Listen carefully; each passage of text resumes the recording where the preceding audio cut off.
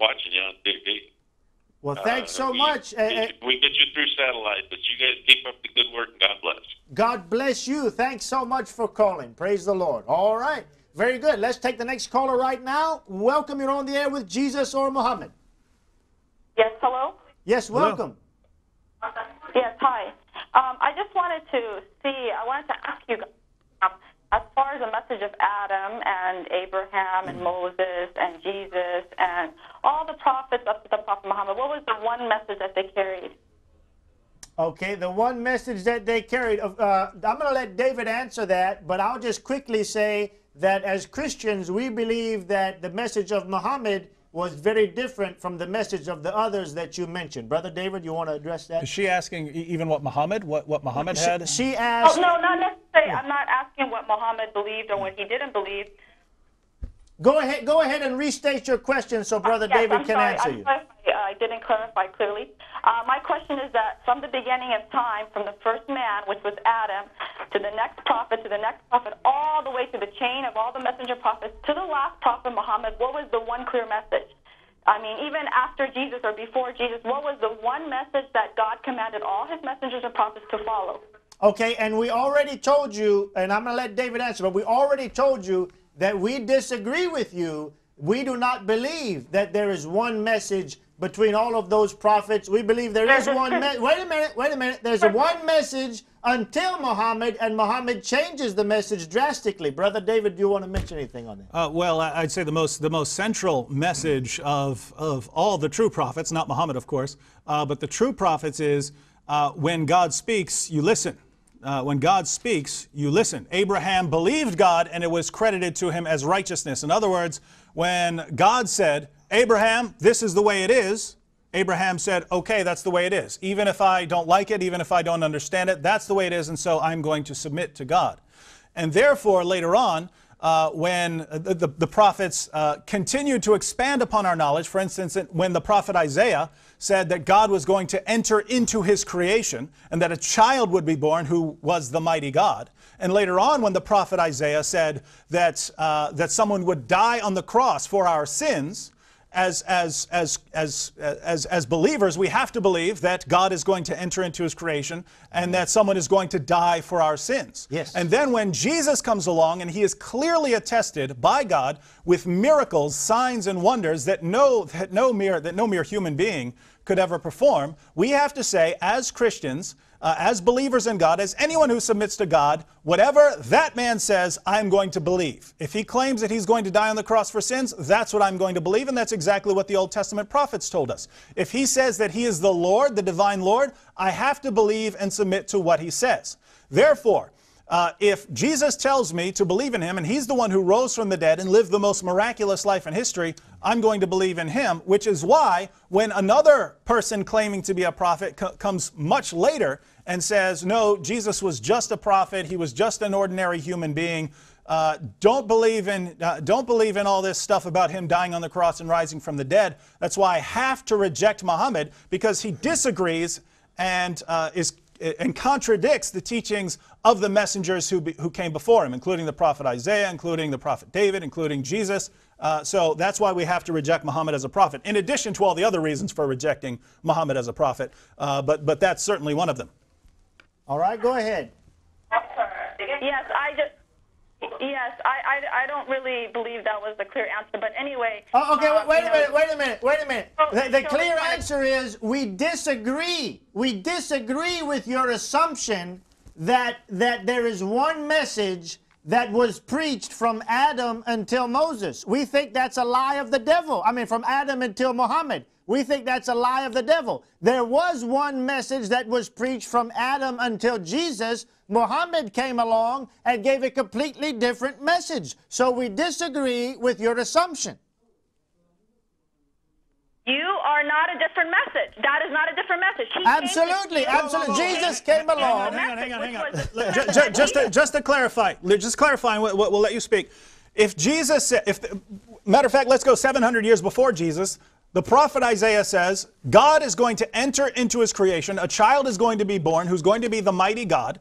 He says, that a man is going to die on the cross for our sins, and then later on, Jesus enters, Jesus enters creation. He makes claims that no mere prophet could ever make. He dies on the cross. He says beforehand, I'm going to die on the cross for sins. And then he rises from the dead. Muhammad comes along and he says, God never entered into his creation. Jesus wasn't God. He didn't die on the cross and he never rose from the dead. You don't see that those are two completely different messages. Your message of Christianity does not make sense. I'm sorry, the Trinity does not make sense. Explain the Trinity to anyone. It doesn't make sense. Adam didn't bring the Trinity. What part? Now look, what part doesn't make sense? Wait, but let me put it this way: Does God have the power to enter into His creation if He wants to? Sorry to say, to convert people to Christianity, it's not going to work. You guys are not scholars.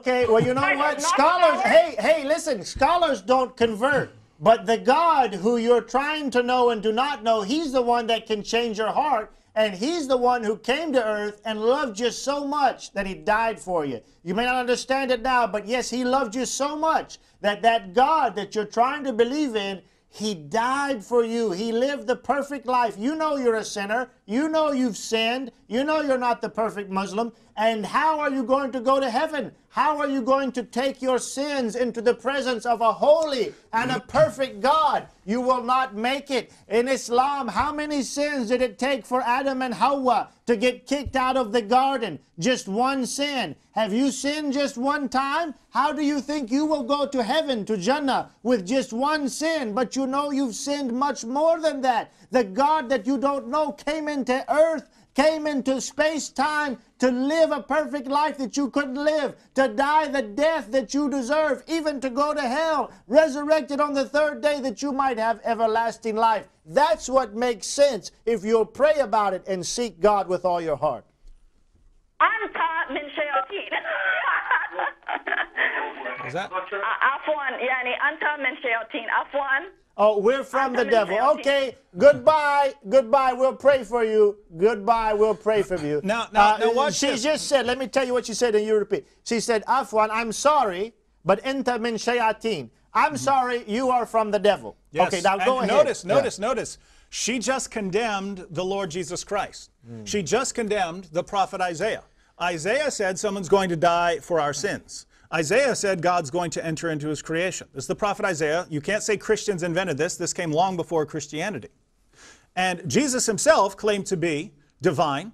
He claimed that He was going to die on the cross for sins and that He would rise from the dead. We simply repeated what they said, and you say that's of the devil. You just said that Jesus is of the devil and the prophet Isaiah is of the devil. Well, guess what? Islam can't be true then, because Muhammad said you have to believe what Jesus says, and you have to believe the previous prophets. So you just not only rejected Christianity, you also rejected Islam by saying that Muhammad's teachings were of the devil because he commanded you to follow the teachings of Jesus, which you just said were the teachings of the devil. Now think about this, because Muslims always say, this doesn't make sense. How can you die for someone's sins? Well, I would refer you to Sahih Muslim, where Muhammad says over and over and over again that the Jews and the Christians are going to be punished in hell.